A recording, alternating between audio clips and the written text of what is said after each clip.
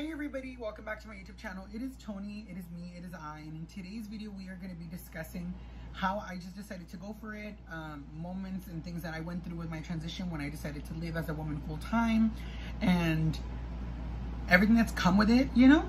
And hopefully this video will help some of my trans sisters, and if it does, please let me know, or if you guys have any advice for anybody, leave them down below. Let the community know we're here to help each other, y'all. We are here to transition together, honey. So just remember that. Now, for starters, I have been transitioning for about 2.5 years now. Outwardly, I want to say like almost a solid year. We're in August actually, so a solid year this month that I have been transitioned, living my life as myself, living my life as a woman full time. And steps and things that I did was, how can I explain it? There's a lot that goes into it. Everybody's life is going to be different. Everybody's going to feel completely different about the situation, but I'm going to share with you what I did for myself. Now, the one thing that I think really stapled me in my transition was when I decided to get my long hair extensions. This is a picture of when I got them. I'm going to throw them up here. But when I got those extensions, I just said, fuck it, I'm going to go for it. I'm no longer going to wait. I'm not looking for anybody's approval at that point anymore. And also at that point, I already had been in therapy for months on end. Therapy 100% helped me. If you have not done therapy and you're trans, get you a therapist, just because they are going to be the best thing ever. Luckily, I was really blessed that my therapist was also transgender, and she was kind of like a big sis almost, like where she was like, girl, what are you holding back for? And that's the one thing that she would always tell me. She'd always be like, what is holding you back, girl? Just go for it. You got it. Just do your thing. Live your life.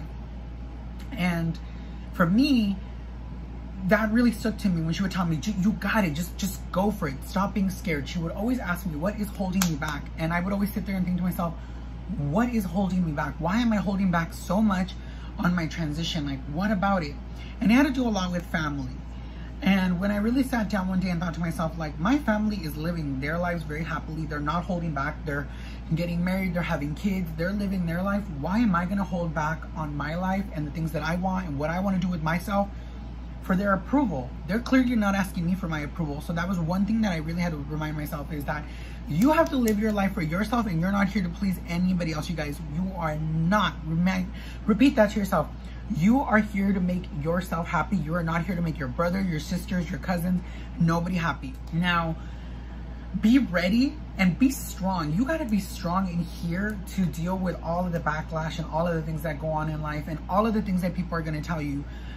Because people just, for some reason, think they can tell you their opinion. And at the end of the day, girl, it doesn't matter. Their opinion does not matter. So like I was saying, once I got I went and got extensions permanently. That really stapled it for me. And after that, I was like, I'm going to go for it. I'm going to go for it. And I started to feel the desire of the things that I wanted. Like the life that I was getting to live, meaning my life, just out there living the fantasy and like exploring and trying everything new from like a different point of view was amazing.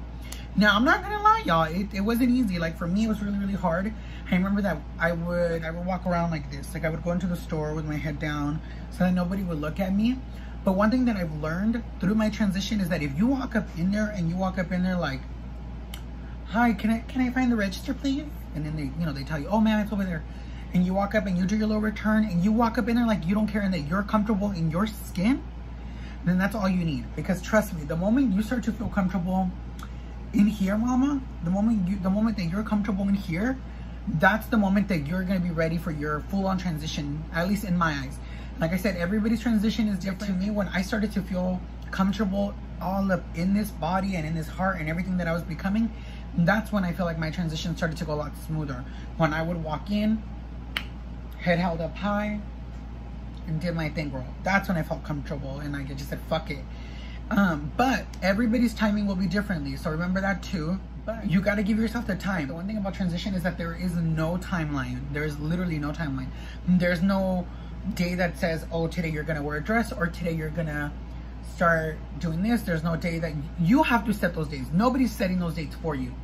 And I think that was the hardest part for me at first, because I remember when I started my transition, I said, in a year, once I've been on hormones for a year, I'm gonna tell people that I've been transitioning. And the reason why I set a goal a year for myself was because I was nervous to talk about it then. Like right off the bat that, oh, I started my transition, you know, because I wasn't comfortable even saying I am transgender. Like, girl, I would be like, oh, I'm transgender. Now I'm like, girl, she's trans and she's out here living her life. And that's the one thing, it's like, you gotta speak it with confidence and let them know that you mean everything in here. Set a goal for yourself of like a timeline. Like, today I'm gonna do this, by this month I wanna be doing this, by this month I wanna be doing that. It's kind of like just when you create goals for yourself in general, like you have to have a deadline. You do and you don't. Like, I don't want it to sound like, oh my God, I have to be completely transitioned by the time I'm this much. What I'm saying is like, create milestones for yourself. Create moments where you're like, oh yeah, I'm hitting that moment. And for me, it was like, I was nervous to wear dresses. I was nervous to wear a skirt, wear high heels out in public. But the more I started to do these things, the more comfortable I felt with it. And you know how they say the more you do things, the more comfortable you're gonna be? I'm not kidding, sis. The more you do the thing that you wanna do, the more comfortable you're gonna feel, and the more you're not gonna care, the more you're gonna stick up for yourself, because people are gonna be assholes and they're gonna misgender you. They're gonna be fucking dicks. But that's where you gotta speak with confidence and say, I'm sorry, it's she. Yeah, sorry, it's she. It's not him, it's she. Because believe me, I'm not like, and I've said this in the past, I'm not sitting here saying that I am the most beautiful person on the planet Earth, because that is not necessarily true. Do I think I'm beautiful? Yes, but that's because I love myself and I feel beautiful. But when I'm out and about, people will be like, oh, him. And I look at them and I'm like,